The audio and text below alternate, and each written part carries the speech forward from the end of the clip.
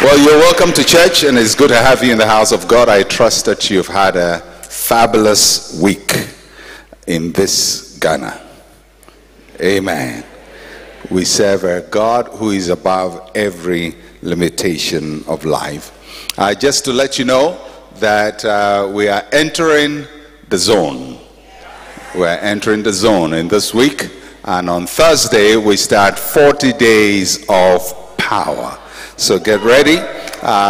It's going to be powerful, and we're going to have a service here Thursday night. I will be opening and launching the 40 days of power, and you are all invited. Well, you're not just invited, you must be here.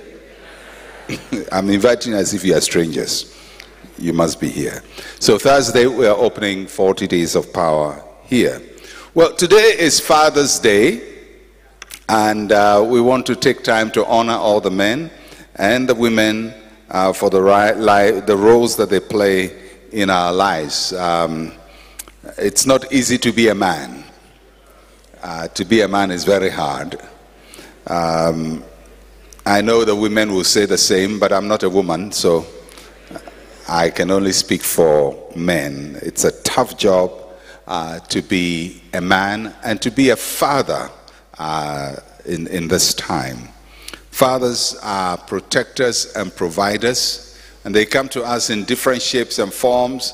They come as parents, they come as uncles, as brothers, older brothers, teachers, stepfathers, guardians, spiritual fathers, and mentors. They come in different shapes, but each one of us have benefited at one point or the other from a father figure.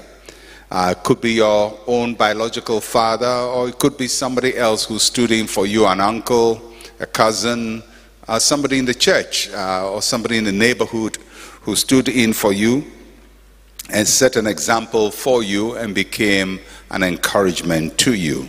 Each one of us, at some point in our lives, have had somebody play that role. And our fathers affect us in very profound ways, for better or for worse. First of all, they transmit their genes to us. And so at conception, whether you like it or not, your father passed on some substances to you, some chromosomes that worked into your genes and predisposed you to many things, to your height, to certain habits you're going to have, to the shape of your head, the hair you have, the eye color you have. Unfortunately, sometimes some diseases that may affect you in the future. All of these imparted by your father. And so whether you like it or not, they affect you genetically. Even if you hate them, and sometimes you hate them, but you look like them. So fathers affect us genetically, and they put their names on us. And I'm not called Otabil because I chose to be Otabil, because that's my father's name. And my children were called Otabil. They had no choice in that.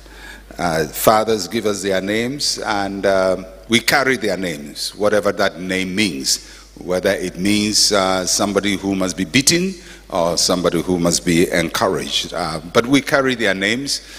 Some people don't carry their father's name because the men probably didn't take responsibility for them, so their mothers named them differently. But for those who carry their father's name, and for those men who give their names to children, it's an awesome responsibility to put your name on somebody. It carries everything that the person, or everything that you have. The fathers influence the homes that we live in. They become our examples. They determine the outcomes of our lives in a very, very profound ways. People have wondered why mothers sometimes get a good deal better than the fathers. When it's Mother's Day, the whole world stops. When it's Father's Day, it's almost as if there's a comma, and after that, everybody moves on. Fathers don't get to be appreciated very much. Sometimes their role is not appreciated. And there are several reasons, but I think generally women have a head start, or mothers have a head start over fathers. They have an advantage. It's worked into the biology. A woman becomes pregnant. Men don't become pregnant.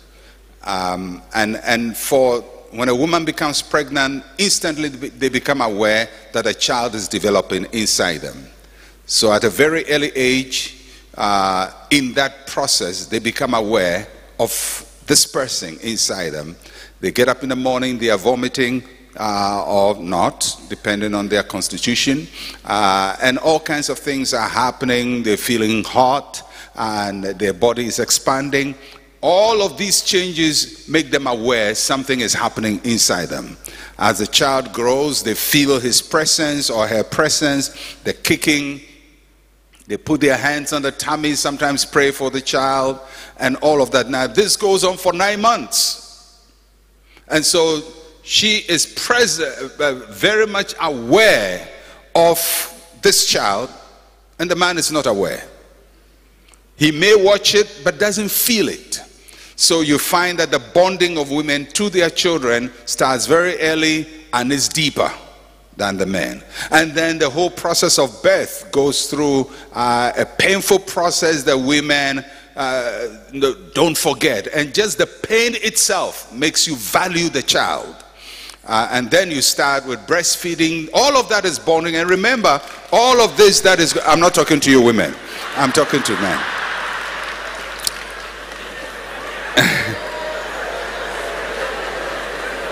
Now, all of this is going on without the man. Now, it's not the man's fault that he didn't get pregnant. It's not his fault that he can't breastfeed. It's just that that is how he is. So, by the time the man comes into the life of the church, so of the child, so much has already happened. And then when he starts to take interest in the child, the mother is also always pulling the child to herself, pulling the child. So, it's not for nothing that women bond with their children better than men. It's not the men's fault. It's just the way God shaped us. Men's roles take place later. They now have to seek to provide for the child and protect the child. But all of this comes later. And sometimes the adjustment a man has to make to be a good father is a very difficult adjustment. And I just want to encourage the women, please help your husbands to get close to the children. And please don't draw them too much to yourself that your husbands feel like outsiders. Because it is already difficult that we are coming in last. After all the 9 months that you have had to bond, we are now trying to come in to know this child and feel his presence and get to know him. And sometimes some men do it well, others don't do it well, and detach from their children. They don't become responsible, and so on and so forth. But please don't blame them too hard. It's biology. It's biology. Does that mean we should just be irresponsible? No, that's not what I'm saying. I'm just trying to explain why sometimes it's difficult for the men to be as close to their children as the women are. Because there is a process that makes the women bond better. However, no matter what it is, this is what life is. And when we come into life as men, we know that one day, by God's grace, we will be fathers, and we have to play our role. And so today, I'm going to talk about that. And so, you remember when it was Mother's Day, I spoke about spiritual mothers. And so today, just to balance the equation, I'm also talking about spiritual fathers. So, you know, the women will not say I cheated them, the men will not say I cheated them. They're all spiritual. And when I spoke about the women, I gave 4 examples of spiritual mothers, and I'm going to give 4 examples of spiritual fathers. I'm a fair pastor. I just give 4, Everybody gets their bit. So we're going to go into the scripture and see some example of fathers in the Bible and the lessons we can learn from them. The first we want to look at today is a very obvious choice, and that is Abraham. Abraham is a father. He's a father whose faith is our example. So Abraham is an example of a father's faith. Christian fathers must influence the faith of their children. We must influence the faith of our children. And Abraham tells us how to do that. Romans chapter 4 from verse 13 to 21 is an account of Abraham's faith. Now, much of Abraham's life, as you know, happened in the book of Genesis, but Romans gives us a perspective on him and the role of his faith. Romans chapter 4, verse 13 to 21. I will not read from verse 13. I will start reading from verse 17. As it is written, I have made you a father of many nations, in the presence of him whom he believed, God who gives life to the dead, and calls those things which do not exist as though they did, who contrary to hope in hope believed, that he might become the father of many nations. According to what was spoken, so shall your descendants be. And not being weak in faith, he did not consider his own body already dead, since he was about 100 years old, and the deadness of Sarah's womb. He did not waver at the promise of God through unbelief, but was strengthened in faith, giving glory to God, and being fully convinced that what he had promised, he was able to perform. A few things to learn about Abraham. First is that he lived out his faith publicly. Abraham's walk with God was public. All the people around him saw his walk with God. His wife saw it. His nephew Lot saw it. His servants saw it. They saw his faith out there. If we're going to be Christian fathers, one of the things we have to do is to let our faith be seen. Our faith must be public. You can't say, well, I worship God in my heart and it's a private matter. No, if you're a father and you're a Christian, your faith must be demonstrated. Your faith must be publicly seen. Abraham's faith was publicly seen. He demonstrated it. They saw him make sacrifices. They saw him walk with God. They saw him obey God. He narrated to them what God had taught him. He narrated his encounters with God, even with his servants. Abraham lived out his faith publicly. As a matter of fact, it was for this reason that God chose Abraham, because he says Abraham can be trusted to teach others what he has learned. Abraham lived out his faith publicly. Fathers, live out your faith publicly. Let your children see it. Let your nephews see it. Let your cousins see it. Let people around you see that you are for Christ Jesus. Live out your faith publicly. Second thing about Abraham is that he won over his own struggles. He won over the battles of his struggles. Abraham had battles to fight. He had a fight. When God called Abraham, he promised him that he was going to have a child. Abraham spent almost all his life waiting for that promise to become real.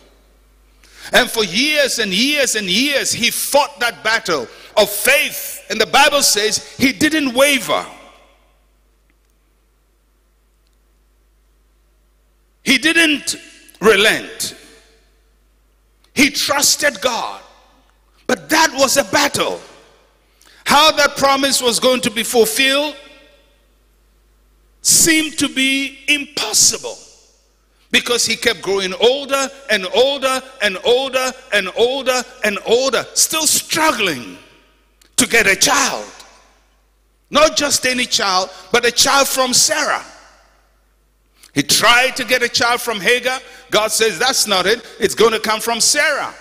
And as he watched Sarah, Sarah was getting older and older. The Bible says her womb was dead.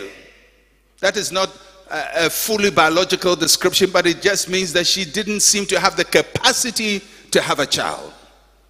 Abraham himself was old, the deadness of his own body. Everything practical showed he couldn't win this battle. But he had to stay to win the battle. Now, as men, each one of us have battles to fight. For Abraham, it was for a child. For you, the battle you are fighting as a man, as a father, may not be for a child. It may be a battle to win over alcoholism. You drink, and you need to conquer alcoholism. And sometimes it looks like, oh, you've conquered it, and then you go back to it. And for years, you're stuck with that problem. For some people, the battle they have to fight is not just a battle for a child, but against adultery. Because they are just messing up. And they need to fight that battle and win it. Because if you don't win your battles, your children are going to fight those battles. If you don't win your battles, your children are going to come and fight what you should have won. Instead of standing on victory ground, they stand on the losing ground. And Abraham says, I got to make sure that my child of promise is born so that my descendants and God's purposes are fulfilled in my life. I'm here to challenge every man here. You have to fight your battles and you have to win your battles. You have to win those battles. For some of you, it's a battle against gambling. Some is a battle against polygamy. Because everybody in your family has children from different sources. From your grandfather to your father to uncles, everybody. Nobody has one set of children from only one woman. It has become a battle you must win. And you must win it so that the descendants coming after you will not fight that battle.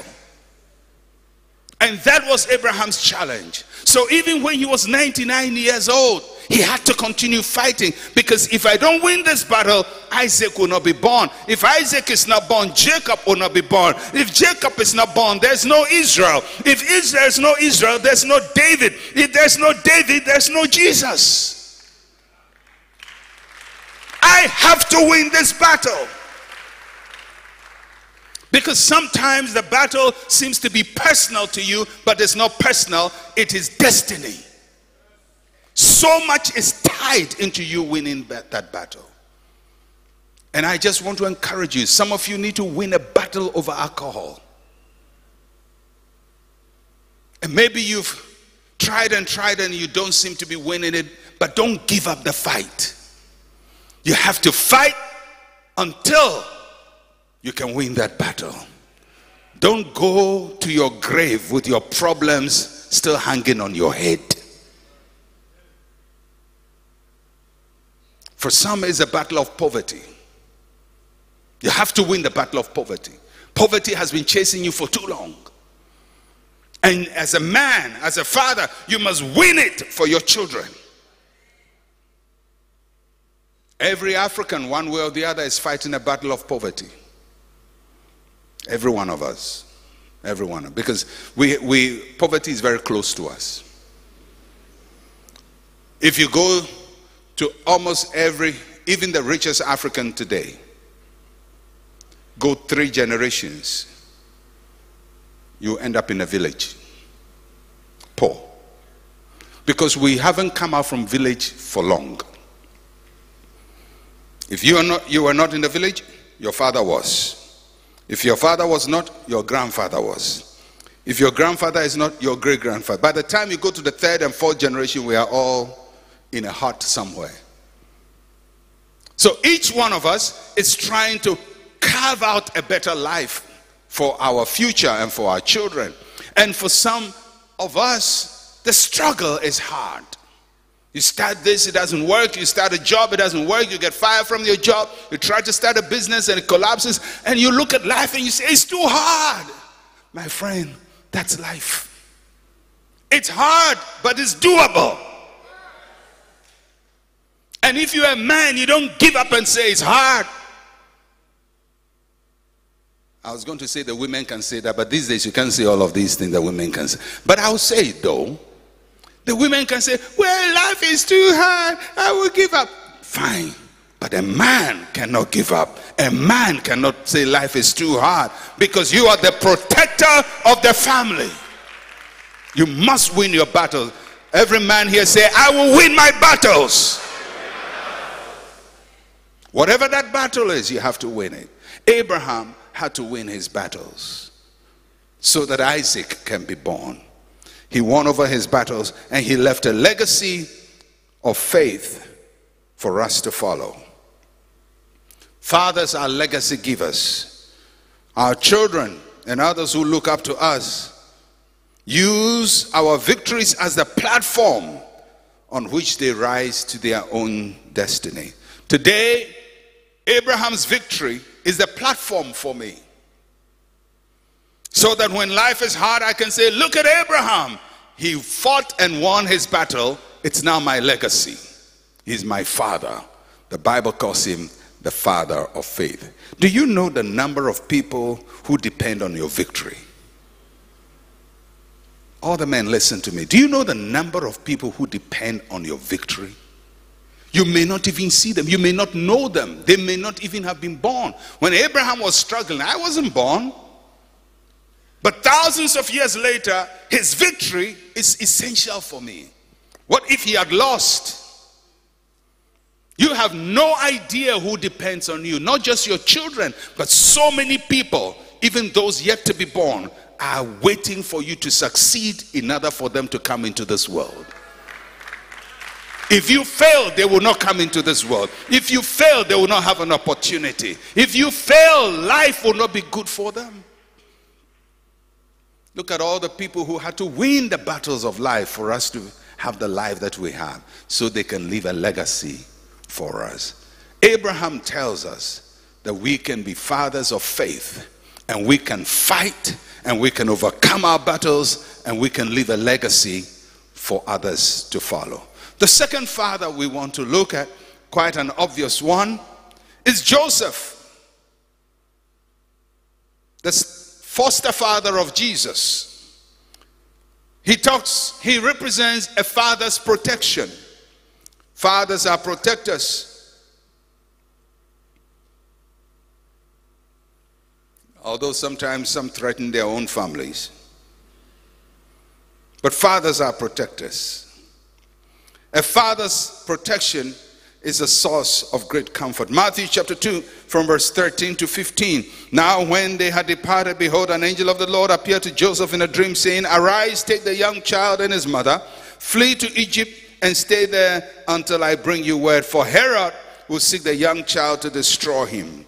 And when he arose, he took the young child and his mother by night, and departed for Egypt, and was there until the death of Herod, that it might be fulfilled which was spoken by the Lord through the prophet, saying, Out of Egypt I called my son.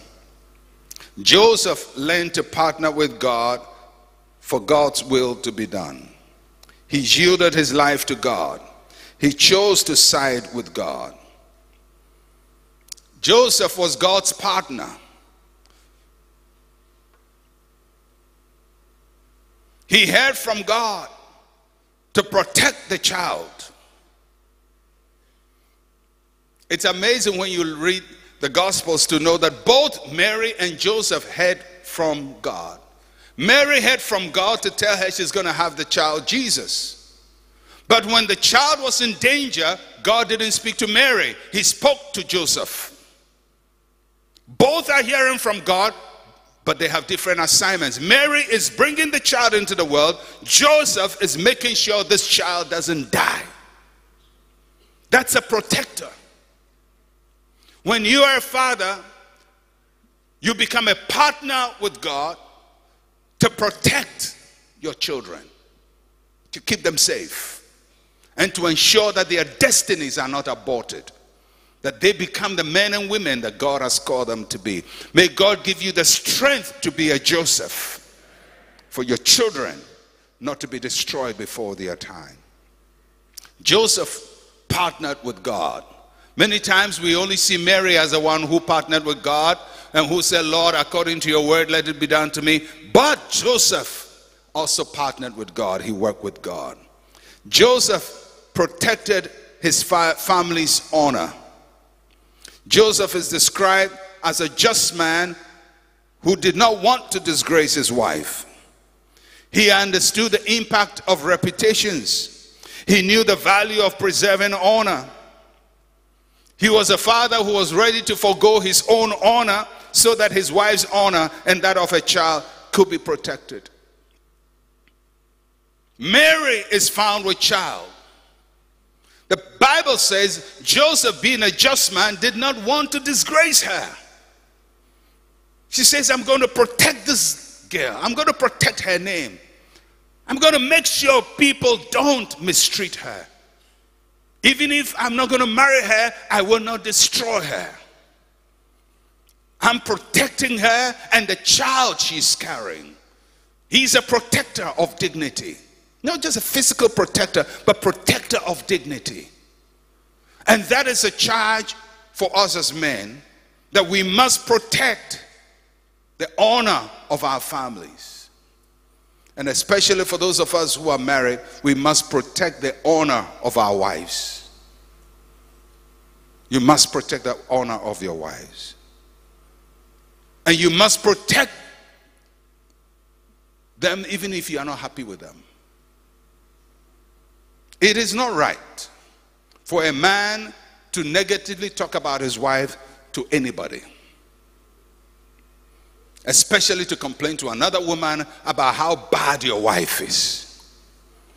And how she doesn't cook for you well. And how she doesn't help me well. And how my life is so miserable. Of all the women in the world, that's the one you chose. It's a manifestation of your wisdom.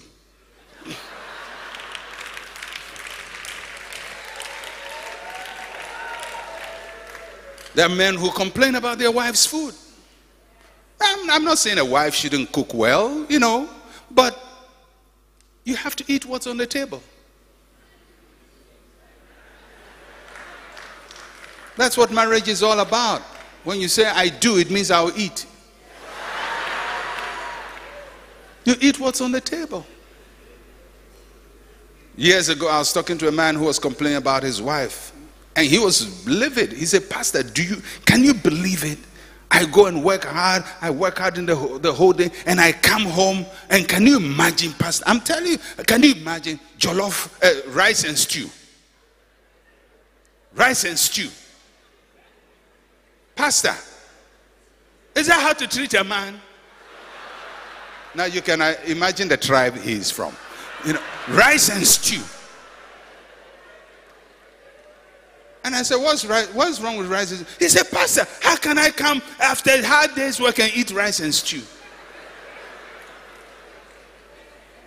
You know, for those of you who are not Ghanaians, there are certain people in Ghana that only one element is food.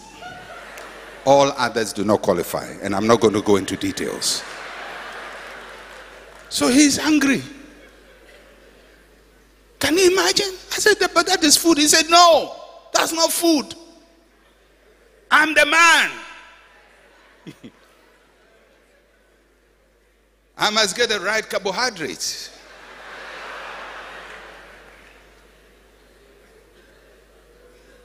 Yeah, you may not like what she cooks for you, but should you tell somebody else? Yeah, you may not like her behavior, but should you go and disgrace her? Joseph says, I'm not going to disgrace this girl. I'm going to marry her. She's with child. At this point, I don't know where it's from, but I won't disgrace her until an angel spoke to her and says, it's okay. This is God. But his original intention, even when he didn't know it was God, was, I will not disgrace her.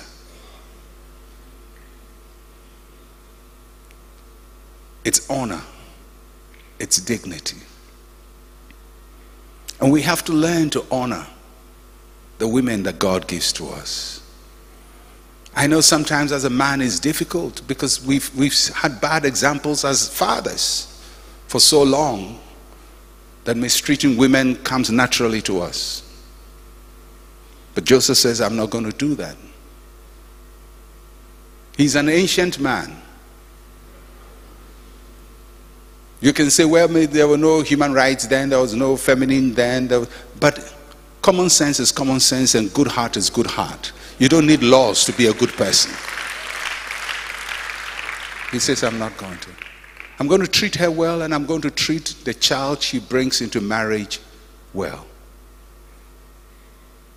Because sometimes you marry women and they bring a child into the marriage. That's what Mary did. She brought the child into the marriage. Now, all of us now spiritually, he's the Son of God and so on and so forth. But if you look at it from a natural point of view, it wasn't easy. But he says, I'm going to take care of this boy like mine. I'm a carpenter. I'm going to teach him to be a carpenter too. That's the best I can do. And I'm going to make sure that this boy is protected and his mom is protected. I don't understand everything going on now, but I respect this woman, I love her, and I protect her. That is a man's job. You don't go disgracing your wife. Now, I'm not a perfect man. I'm not perfect in any way. I've been married for over 32 years, and I've never, ever, ever complained about my wife to anybody. Not even to our children. I don't go and say, you know, your mom is like this. No, no, no. No.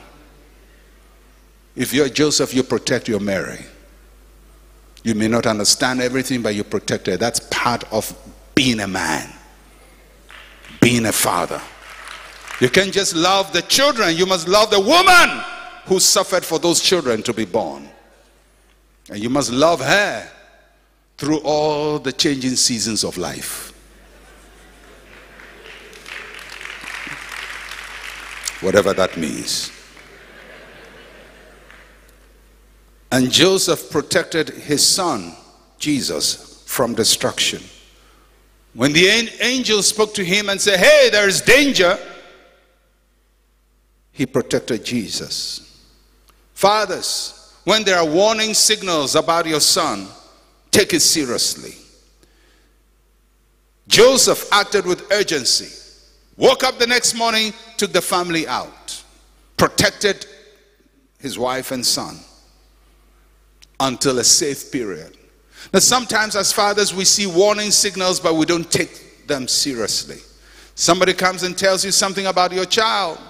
Oh, your son is doing this, your daughter is doing that. And sometimes we rush to defend our children. It's good to defend your children, but be very careful that you don't avoid or you don't ignore a warning signal.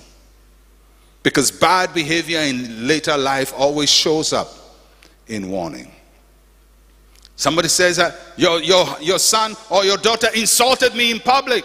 Don't just jump to your son's defense, because that disrespect is beginning to manifest itself. Take the warning signals well. Fathers, take it well. Doesn't mean you go and, as our fathers used to do, you come from outside and they heard that you've disrespected somebody, they don't even want to hear what you have to say. You just come to the, hey, come. Gives you the lashes you suppose. Pa, pa, pa, pa. What happened?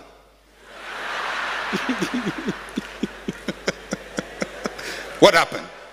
Please, I didn't do anything. You didn't do anything. Come again. Pa, pa, pa, pa. Tell me the truth. It's the truth, sir. They didn't give us a chance. But we are better fathers than our fathers. We are better fathers than our fathers. They didn't know any better. Their fathers were different fathers. And they didn't know any better. But we know better. And after you know better, you don't have an excuse to be like your father if he was a bad father, because he didn't know any better. But you know any better because your pastor is called Pastor Mensa Otabil, and you know better. You know better. You know better. I've been teaching these things. They say, I never heard. I've said it, I've said it, I've said. You've heard. You have to be better. I have to be better. Joseph protected his son from destruction. Third father, Elijah. He represents a father who imparts ability, gifts, grace to his children. His story is in 2 Kings chapter 2 verse 9 to 15, and I'm not going to read it. Elijah poured what he had into Elisha. He spent 20 years training, guiding, mentoring Elisha. Took him along, encouraged him. A father must impart what they know to their children. If you don't have biological children, impart what you know to somebody else. Joseph imparted his skills to Jesus, although that was not a biological son. Elijah imparted what he knew to Elisha, although that's not a biological son. He poured what he had into Elisha. We must be fathers who impart what we have to our children. He allowed Elisha to dream big. One of the most audacious verses in scripture is when Elisha asked Elijah for a double portion of the spirit that was in him. How are you going to behave if your son comes and says, I'm going to be greater than you? I must say for the record that the fathers of today are very different from the fathers of yesterday. The fathers of maybe 60 years ago and so on didn't take it easy for their children to want to be better. They saw it as arrogance. They saw it as pride. Elisha says, I want a double portion of what you have. That's a bold and audacious demand, but Elijah didn't get offended. But this goes beyond birth fathers. It also goes to people who are leaders, that we must be comfortable for people who are coming after us to be greater than us. Definitely, I want the next general overseer of ICGC to be far greater than I am and to do far more than I've ever done. Because 50, 60 years down the line, I don't want people to talk to the generation of pastors of ICGC and say, oh, in the days of Otabil, things were powerful and things were great. No. I want them to be able to say, oh, I wish Otabil and his generation would be alive today to see what you are doing.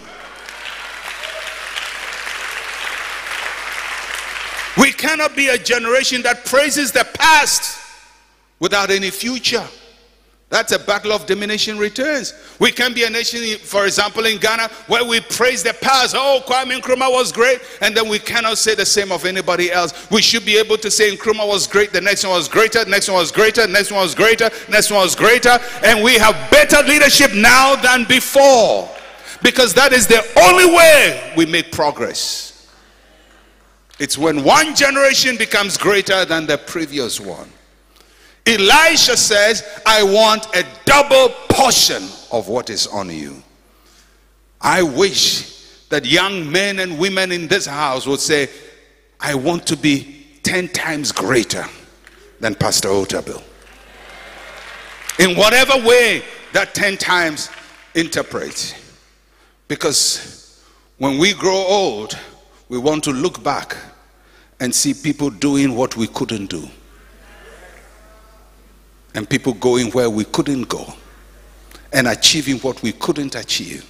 That is the greatest way to honor anybody. To do better than them. And that's what Elisha said. I want a double portion of what you have. Listen to me, no matter what you have. If you are a head usher and somebody says, I want to be a greater usher than you, don't be angry. If you are a head intercessor and somebody says, I want a greater ministry than you, don't be angry. If you are the head of worship and somebody says, I want to be better than you, don't be angry. In fact, there was a pastor who told me that he didn't want to be greater than me. He's actually greater than me now. Yeah, you know the kinds of things people tell us. He sat in front of me directly and said, he said that I was his John the Baptist. He's Jesus, I'm John the Baptist. I said, oh wow, I didn't know that.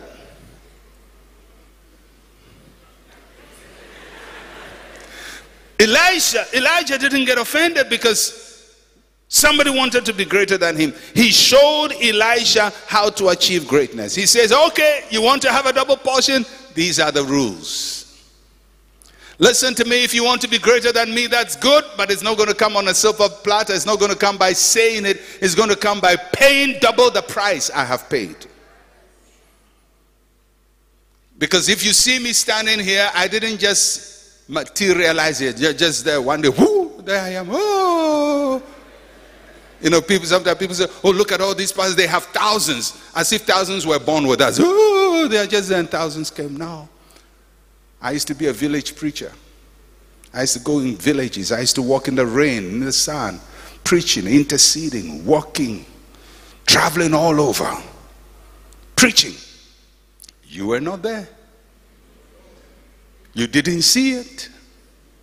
But now you see a very refined, erudite, eloquent,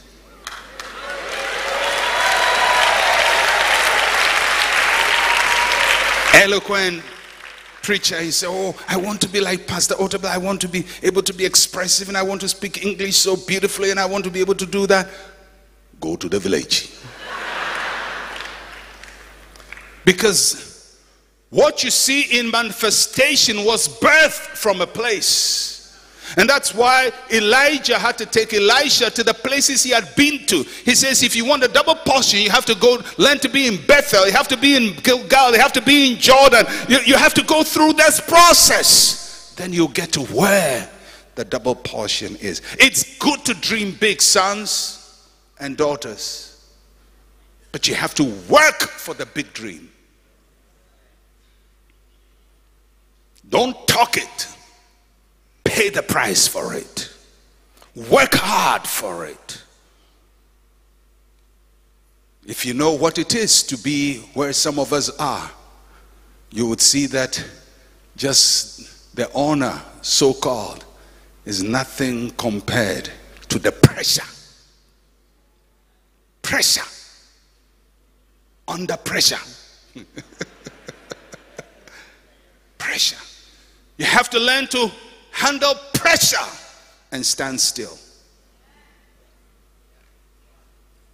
I will never forget, years ago I was preaching in Oda, and it was in the evening, it had rained, and there were flying ants, insects all around. And for some reason a demon possessed ant, just before I started preaching, went into my clothes. I was wearing 3-piece. And this thing decided, the Lord has blessed it with full meal, and started chomping and biting me. At a point I thought there were many of them. It was going up and down, bite and go into all biting. And I started preaching, and this thing is biting me. And everything in my head says, cut the preaching short. I said, no, I'm not going to cut a preaching short. An ant is not going to stop me from doing my job. I stayed, I preached, I laid hands on people and suffered through for over 1.5 hours. That's called pressure. Everybody says, oh, it's anointed, but something is biting. And after I finished preaching, shake people's hands, you know, everybody comes to see pastor and everything, you know, and still suffer through it, and I was free. I would look for it. Oh, I killed that thing. I killed it with pleasure. But I'm just telling you this, that you may see it as honor, but pressure is what produces great worth. Diamonds are produced out of pressure. Nothing good comes by just saying, oh, I will be great. Oh, I will be what? So yes, you are Elisha. You want a double portion, but you have to learn to go through what Elijah went through. And you have to go through a double to get the double portion. The disciples of Jesus, the mother of the disciples, James and John, said, Jesus, I want James here, I want John here in your kingdom. Jesus is fine. Fine. You want it? Fine. But you have to drink the cup. And you have to be baptized with the baptism. In other words, you have to go through what I go through to sit where I sit. It's good to dream. And fathers, listen, don't make life too easy for your children that they fail to pay the price for their own greatness. These days, there are too many dadaba children all around. They have to learn to pay the price. Otherwise, your children will never get to the heights you got to. Life always favors the struggler. Life always favors, don't ever forget that. Life always favors the struggler. The one who struggles, the one who wins. We got here through struggle. If our children don't struggle, they won't get to where we are, and those who struggle will get there. Life always favors the struggler. Last father. Philip, a father's influence. Philip is in the New Testament. He was one of the early deacons of the New Testament church. He shows us that fathers must not lose their families while gaining the world. Acts chapter 21 from verse 7 to 9. And when we had finished our voyage from Tyre, we came to Ptolemais, greeted the brethren, and stayed with them one day. On the next day, we who were Paul's companions departed and came to Caesarea, and entered the house of Philip, the evangelist, who was one of the 7, and stayed with him. Now this man had 4 virgin daughters who prophesied. I want you to note that verse 9. 4 virgin daughters who prophesied. Philip is a very interesting person. He touched a city with the power of God in Acts chapter 8 from verse 5 to 8. He went to Samaria, preached Christ to them. Multitudes listened to him. Unclean spirits came out crying. Revival, salvation, a whole city, Samaria, turned to Jesus because of Philip. That's a powerful man who is able to turn a city around. From there, he was led by the Spirit of God to go to the desert to meet a strategic influencer for Christ. And he led that person to Christ, the Ethiopian eunuch, in Acts chapter 8 from verse 26 to verse 30. If you look at Philip, you would say, wow, what an achiever. He's out there leading a city to Christ.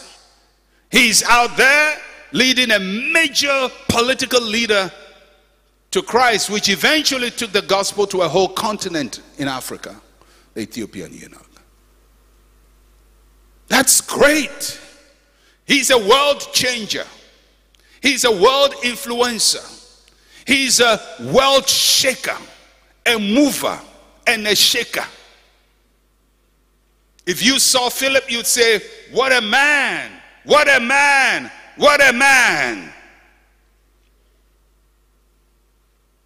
But I feel that the greatest thing said about Philip is what we read in verse 9 of Acts of the Apostles, chapter 21. He had 4 virgin daughters who prophesied. Philip's children were morally and spiritually sound. It's the most critical testimony that in winning the world, he didn't lose his family. Because sometimes fathers work so hard to win the world and lose their own families. He won Samaria. He won public officials, but his children never lost it. They were virgins. That talks about morality. And they prophesied that spirituality. They were morally and spiritually upright. That's my word to every father. Don't be so busy winning the world that you lose your family. Don't work so hard to get everybody that you lose your own children. I tell my children, I appreciate everything you do, your education, your accolades, to go to events and see you graduate and collect prizes or be honored and so on and so forth, to see you work and do well and all of that. But the greatest thing that will give me joy is not that. It's that you are Christians, that you live for Christ. That's all I want. The rest is a bonus. Because what will be the profit that I am known all over the world? Everybody says, oh, he's a great preacher. And my own children don't believe in what I believe in. Don't believe in the God I preach. Don't believe in the Jesus I talk about. And their lives are totally opposite everything I preach. That will be a pain to me. Philip somehow managed it perfectly. Big public ministry, good private ministry. Don't be so bent on making it big that you lose your family. I know children have their own mind, and sometimes they will do crazy things that will make parents get shocked. And no parent can guarantee a child's life. Nobody can do that. But all I'm saying is this: don't be so focused on the world that you forget the home. For every man here who desires to be great and do something significant, that will be my prayer for you on this Father's Day. That you'll be a great achiever, you'll be a world changer, you'll be a mover in the world. The world will hear of you. You will move cities, you will move people, you will touch nations by your gift, by your products, by your abilities, by your services. That after you have done all of that, you can look at your family and say, oh, thank God for my children. They didn't abandon my God. They worship my God. They are morally upright. They are spiritually strong. That should be your testimony as a man.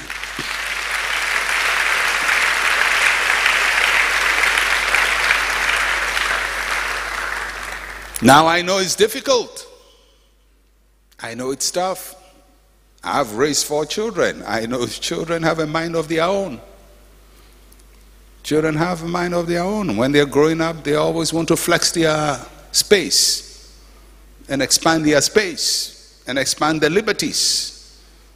And you trust God to help them to stay on track. It's only when they grow up that they say, oh, Daddy, we are so happy for the way you brought us up. Meanwhile, they were fighting you throughout.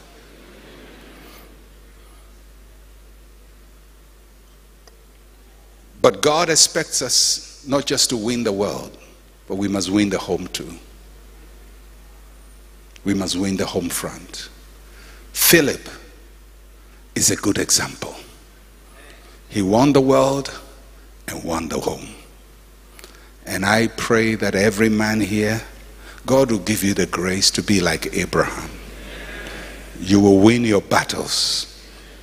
Whatever the battle is, whether it's for a child, whether it's against poverty, it's a health challenge, whatever it is you are fighting, you will win it. And don't give up until you win that battle. And don't say, oh, it's time, I've struggled for too long. Abraham didn't waver. He stayed to the end. You will stay to the end and you will win that battle. And I pray that if Whatever God gives you as a family, you be a protector of the family, not the one who scatters the family. Not the one who allows the enemy to attack and dissipate and destroy your family. Your children will be protected. Your wife will be protected. Your home will be protected because you are there. Because you are there. Because you are anointed to protect. And I pray that God will make you like Elijah. That in you, your children will be greater than you. They will do double what you have done. They will go places you have never gone to. They will achieve what you could never achieve. May your children be greater than you. May your children achieve more than you. May your children rise to heights you have never risen. I've seen some women rising up to receive the prayer. God bless you too. Receive God's blessing. And I pray you be like Philip. That after all is said and done and the world is clapping for you and praising you, your home will be intact. Your home will be safe. Your home will be righteous. Your home will be an example of Christ. May the Lord bless you on this Father's Day. May he teach you to be a father. May he instruct you. May he order your steps. May he guide you. May he direct you even when you have made mistakes. May he forgive you and give you another chance to make it right. Your past mistakes will not sabotage your promise. You will not become a prisoner of your mistakes. You will rise above your mistakes.